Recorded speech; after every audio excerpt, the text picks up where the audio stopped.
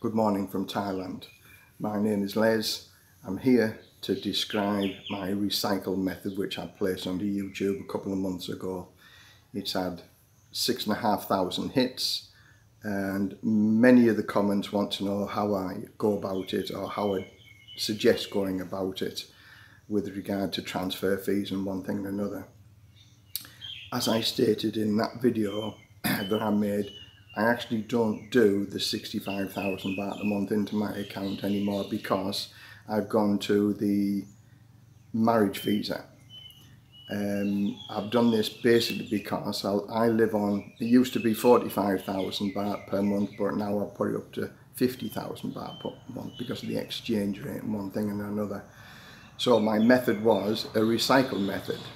So before I used to live on 45,000 and I needed to show 65,000, so there was a 20,000 baht a month shortfall. So my suggested way was the recycle method. I'm going to give you some figures based on UK pound. I can't do it on Australian or American figures because their banking systems might slightly vary from the UK banking system.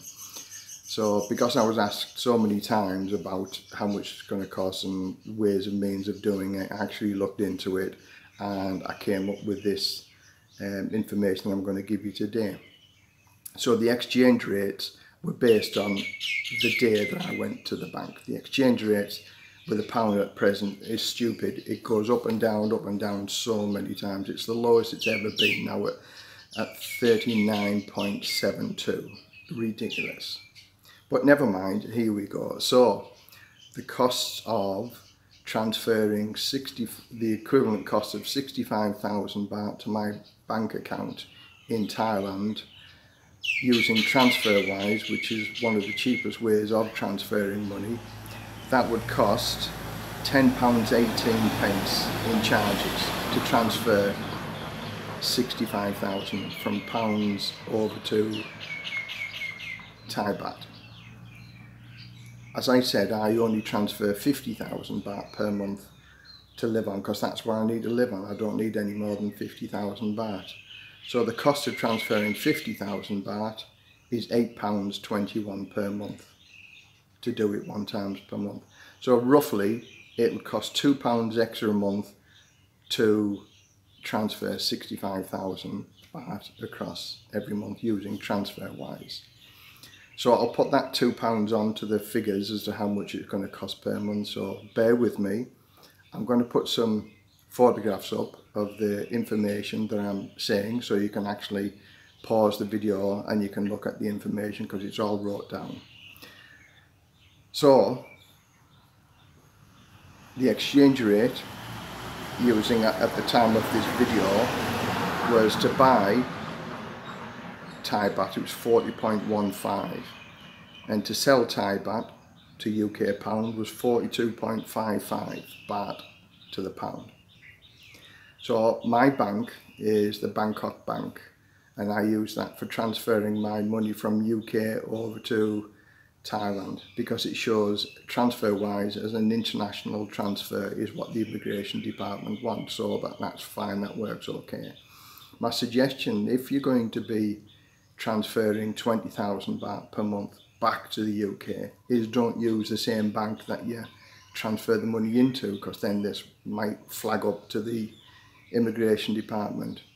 But bearing in mind, it's your money. You can do exactly what you want with it. People are scared that if the immigration see that you send some money back to England, why are you doing this? So for ease of doing everything else, not to say that it's illegal what you're doing, because it isn't, it's your money. You're allowed to spend as much as you want, wherever you want. For instance, I have credit cards over in England, so I book my flights, etc., using my credit cards. So obviously I still need money in England to pay my credit cards off, but that's just one example. So I would suggest using a different bank account to transfer the money back to the UK. Transfer it over to your wife's account and then she can do the transfers. It doesn't matter really, but using the example of 20,000 baht. So the Bangkok Bank, I went down to there the other day and they told me that they would charge me 1,150 baht to transfer 20,000 baht back to my bank account in England. And obviously their exchange rate isn't very good, so their exchange rate was 42.55 to the pound. Also the Bangkok bank where I bank, there is a Western Union outlet, so if I transferred the same 20,000 baht using Western Union to my bank account in England, that's 650 baht, so quite a substantial saving, just about half the price of what Bangkok Bank were going to charge, and it was the same exchange rate at 42.55. So the loss of exchange rate in 20,000 baht compared to how much you bought it for is £28. So you would lose £28 exchanging the 20,000 baht back to UK pounds. If we use the exchange rate that the Bangkok bank charge, that's 1,150, that's also £28.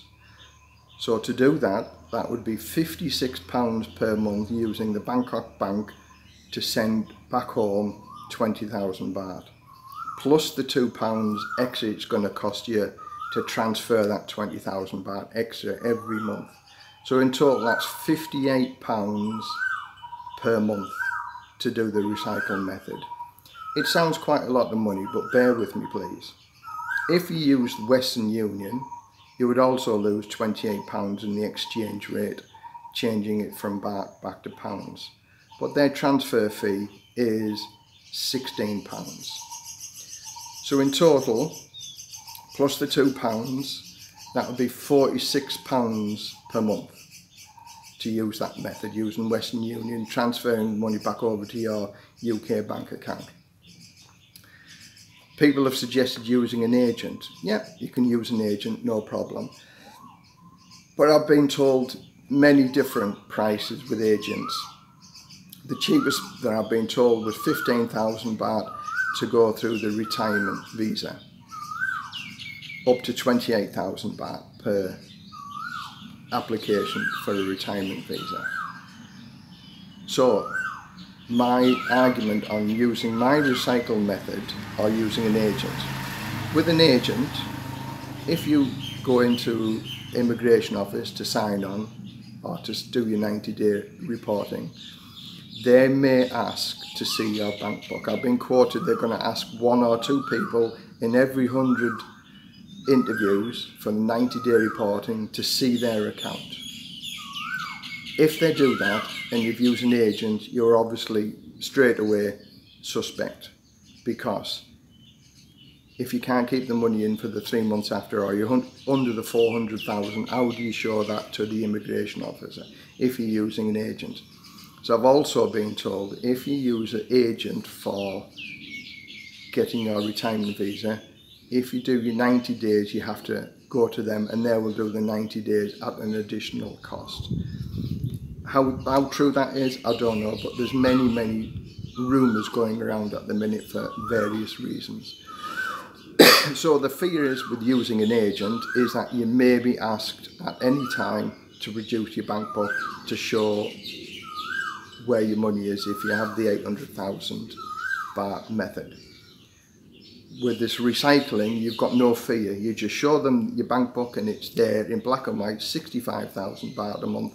Sleep at night, don't have to worry about knock on the door, somebody come to say, let's see your bank book, let me see the money, where's the money gone, and all the trouble that may cause.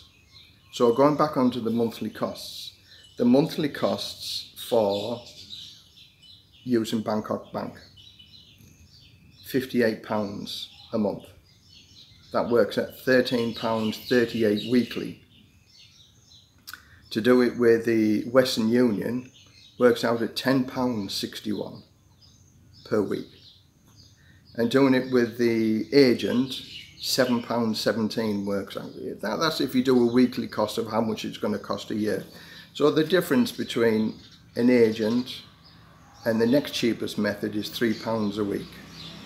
Is it worth £3 a week to be able to sleep at night? I think so. It's not cheap. I know it's not cheap and it's not free. But then again, living in Thailand is never free.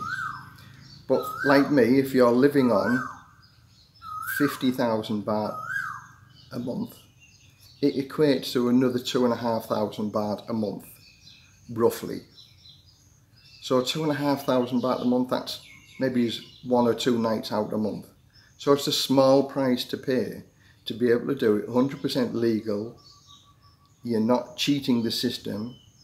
You are showing that you have 65,000 baht a month, but you can live on 50 or 45,000 baht a month. There's some people live on even less than 45,000 baht a month that I know. But it's a legal way. You can sleep at night, don't have to worry about it.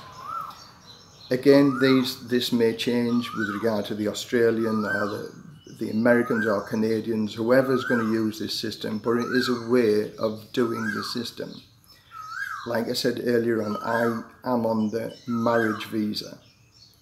I'll do another video with that as to why I've failed 4 times, and I'm going on my 5th trip now to the immigration in another 2 months' time. But I'll explain about that in another video.